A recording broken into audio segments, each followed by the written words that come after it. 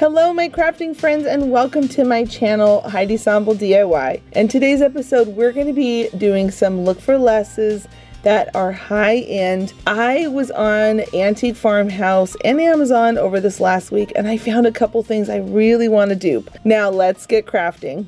I thought this domed bird cage was so beautiful and I wanted to make my own version of it, and I found the perfect things from the Dollar Tree to be able to do that.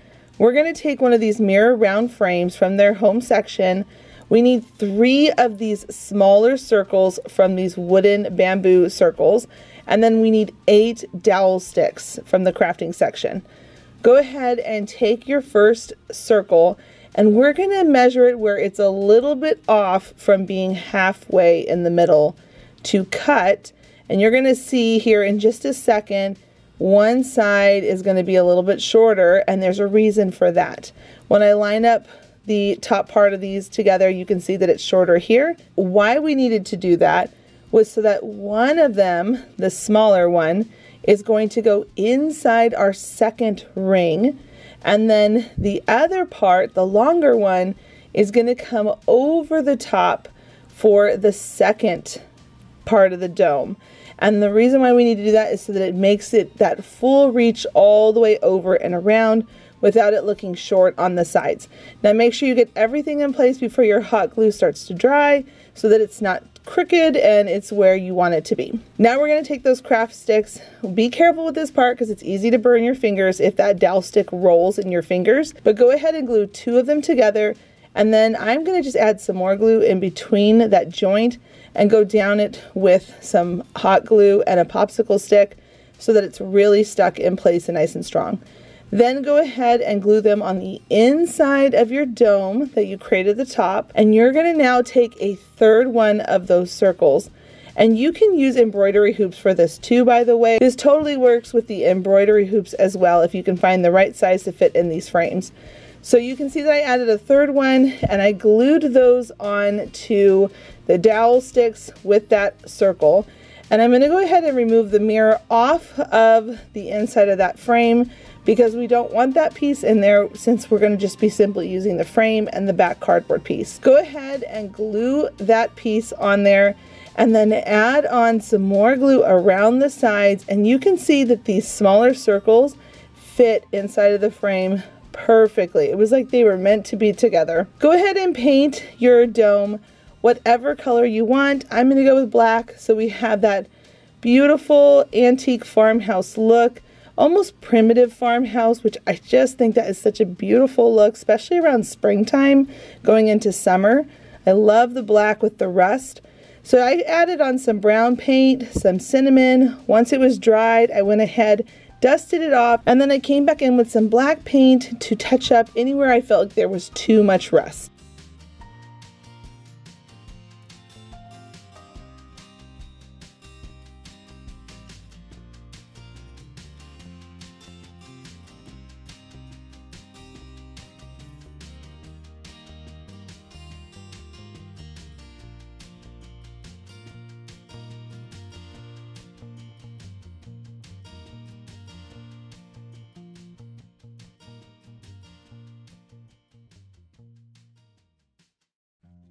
I have been eyeing these bird mirrors for the longest time at Antique Farmhouse, and I've just decided, you know what? They have these round frames at the Dollar Tree. We're going to make our own version of this. So go ahead and grab 2 of those mirror frames and then one of these plant hangers. We're going to go ahead and take off the back so that we can get that out of the way. Take that plant hanger, open up the hook so we can get to those chains. We're going to need 2 of these chains for our 2 different mirrors because there are 3 strands on each one of those hooks, and we're going to need 4 of these bottom hooks that can go into the frame. So when you pick these up, make sure you get 2 of these packs of chains. Now at this point you can see that I've added on a second hook. So the one chain has 2 hooks at the bottom, and I'm going to go ahead and remove 4 of these chains and add back on that hook because we're going to use these 2 hooks on the end to be able to go into the frame. So you can see here that I'm just removing the 4 chains that we don't need because we don't want it to be too long. And then I'm just going to make sure the measurement's right. I'm going to take my Crop-A-Dile because it goes through hard plastic and metal. I love this tool. I'll link it down below, but this tool is like my all-time favorite in my craft room. It's actually a eyelet smasher, eyelet tool for scrapbooking. I love this tool so much. So go ahead and punch out 2 holes, and I'm going to show you how I go ahead and put that hook in. I open up the hook. I'm going to come in on the first hole punch closest to the middle of that frame. I'm going to bring it down in there, push it in a little bit. You need to open up that hook just a tiny bit to get it through the second hole. And then I'm going to pull it up. And at this point, you can take that open hook and close it. I know that was kind of wordy, so hopefully that all made sense. But once you got those both sides on, put that to the side, and now we're going to make our little birds out of foil. I have fallen in love with foil, friends. I actually have some really cool DIYs coming here soon on my channel. So if you're a new subscriber, click the subscribe button so you don't miss these foil DIYs that are coming. Now I'm going to do this in real time. I'm not going to speed this up because I want you to see all the steps on how I made this little bird. My kids actually were all saying it looked more like a duck, but I like ducks too. So let's just call it a duck for now. So I went ahead and created the neck and the head, and then I'm now working on the body. You can see that the body is a little bit bigger, and I'm just going to keep curving around the bottom of the duck or bird, whichever we want to call it. And then I'm going to just bring down any of that extra, bringing it into the body, and whatever is too much extra bulk, I'm going to just cut that off. And then I'm going to keep pushing that down until I got it framed into the size of the body of our cute little duck slash bird. And now I'm going to use a hammer. This is going to help me compress it, because at this point it's getting kind of harder to squeeze with your hand. And I'm going to just keep playing with it until I get the shape that I want. The hammer is really useful in this part so that you can be able to get it nice and compacted. And this is turning into a really cool cast iron type piece of DIY to work with. I think these are so cool, and you can make pretty much any shape you want.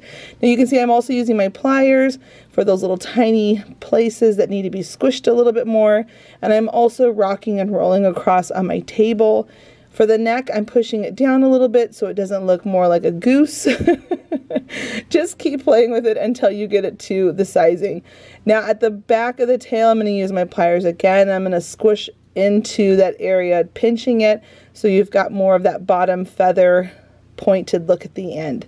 And then I'm going to come in one more time with my hammer and just make sure everything is nice and tight and compacted. And once I've got it exactly the way I want it to look, we're now going to take some painter's tape, because you really can't paint foil and you really can't hot glue with foil. It's best to cover it with painter's tape. So do your very best to just wrap that painter's tape around the shape of your little duck or bird, and then go ahead and cut off anything that's extra. Keep pulling it tight so that you get that shape in there exactly the way you want it to. And then once everything is all nice and secure and you've got all of those little tiny pieces of foil that are showing, we don't want to see that, so that the paint looks really nice and finished when we get this all done. We're then going to take a shish kebab stick. I poked a hole in it first, and then I'm going to come in with some hot glue and glue that up in there. If you don't want to do these birds, go ahead and totally skip them. I really wanted the birds on my frames. So I'm going to go ahead and take some caulk, and I'm just going to smooth it out with some water. And once it was all dry, go ahead and paint it black. Now you have these cool cast iron looking birds, and we can punch a hole right in the top center of our mirror frame. And we're going to just take the shish kebab stick and put some hot glue on it and stick that right down into the hole. I feel like at this point, this is really starting to look like our inspiration, and we are saving tons of money. I love figuring out things like this for my home and just making it my own. So once that glue is in there, go ahead, pop that frame back in, and now I'm going to come in with some of that brown paint, some cinnamon. Once it's dry, go ahead and dust off all the excess, and then come back in with any black paint if you want to touch it up. And when you're all done, you have got yourself a beautiful knockoff Look for Less of those bird mirrors.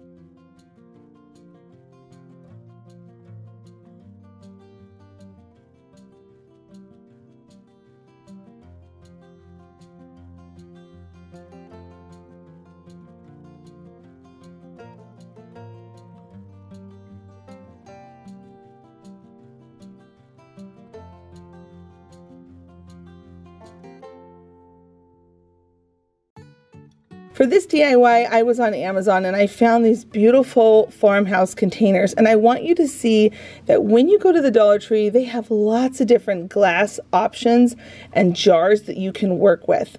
Go ahead and pick whatever jar you want. This is one that I have on hand, and then I'm going to link these little knobs that I get from Amazon down below in my description box. Go ahead and take your drill and drill right into the center of your can lid or your jar lid. Take your time so that you don't, number one, hurt your table, and number two, hurt yourself.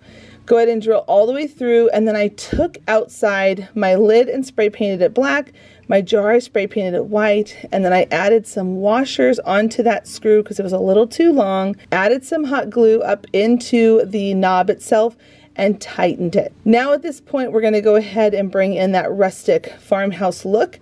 You can always skip this part if this rustic look is not for you, but I just think it looks so pretty, and we're going for that antique farmhouse look with this one. So go ahead and rough up your glass jar with some sandpaper. Go ahead and glue on your little garden tag that I get from the garden section at the Dollar Tree. I'm using some E6000 and hot glue so it really bonds on well to the jar.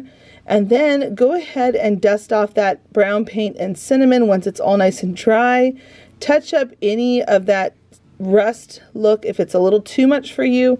I just come back in with some brown paint and pat right on top and rub it into that cinnamon, and it really gives it a realistic rust look. Then go ahead and put the lid on, and you've got yourself a rustic antique farmhouse jar.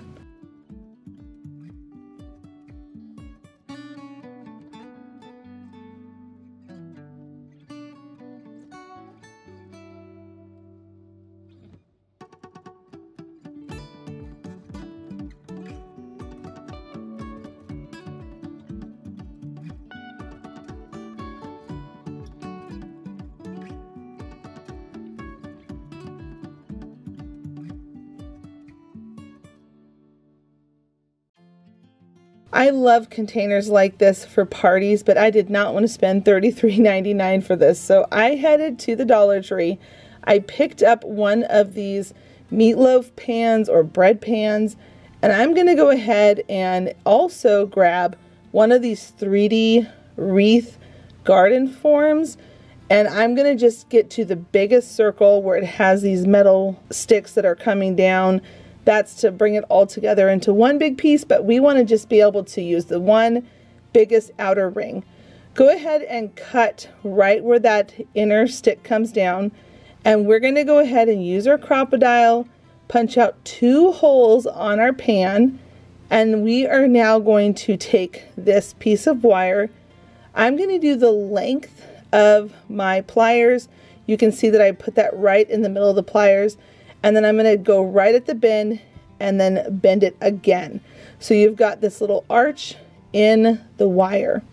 Then take that wire and you're going to take the end, put it into the hole that's closer to the inner part of the pan, push it down in there so you can pinch the wire's end up into the second outer hole, pull it up, wiggle it the best you need to be able to get it all the way out, and then you've now got yourself a darling handle. Now we want to make sure it doesn't just flop all over the place because that's not going to be very useful. So we're now going to just take our pliers again, we're going to bend down and start coiling it around the handle piece. And I just like to just keep coiling as tight as I can and working with it until I get it all the way to the very end. You could stop once you go once around, but I like to try to get it as tight as I can. And even then, it's still going to be a little bit wiggly. So I have another trick that we're going to do in just a second. But you're going to see here that I'm just wrapping it as tightly as I can around until I get all the way to the end of that piece. Once I do, flip it over and add some hot glue onto the bottom. This is really going to lock it into place, but you're going to need to hold it for about a minute or two while that hot glue dries and locks it into place. Now we're going to move on to that brown paint and cinnamon. I just love how this looks, and I'm just going to continue that all the way around the pan in the spots that I want it to. Now you can see that against the black it's really standing out. I don't want it to look this rusty, so I'm just adding on a nice amount to start with. I'm going to dust off the excess, and then I'm going to come in with that black paint. And then I'm going to just tap all around it, really working that in and getting that look. When you add that black paint onto the cinnamon, it really gives it that bubbly, rusty look.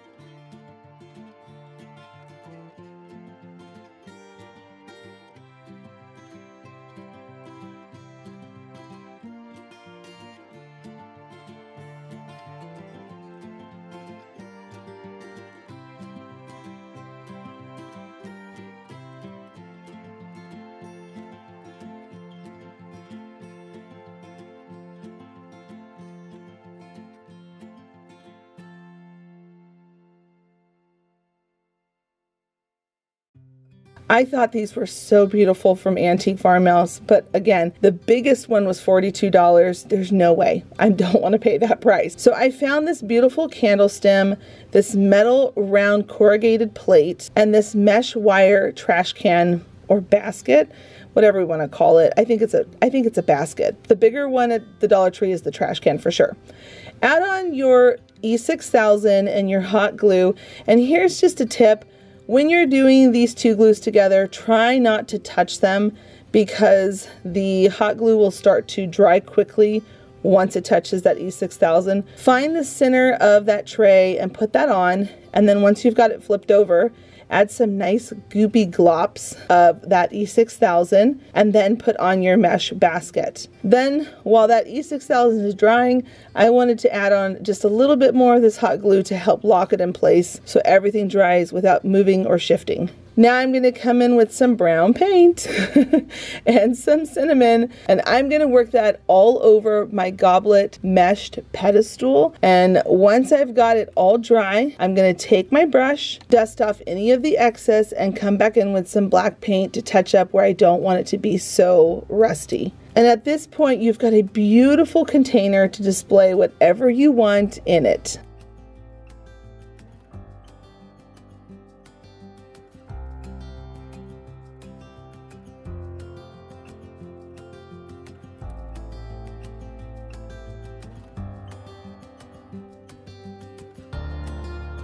Friends, this video was so much fun for me to make because I really love to show how you can get that high-end look without paying a ton of money. Just make it your own. Now please do give this video a thumbs up if you did enjoy it and you love Farmhouse like I do. And please subscribe if you haven't already. If you're new here or you've been watching for a while and just haven't decided yet that you want to stick around, I hope that you will. Now I'm going to recommend a couple videos here that are similar to this one. I hope you will check them out. And until the next episode, bye friends.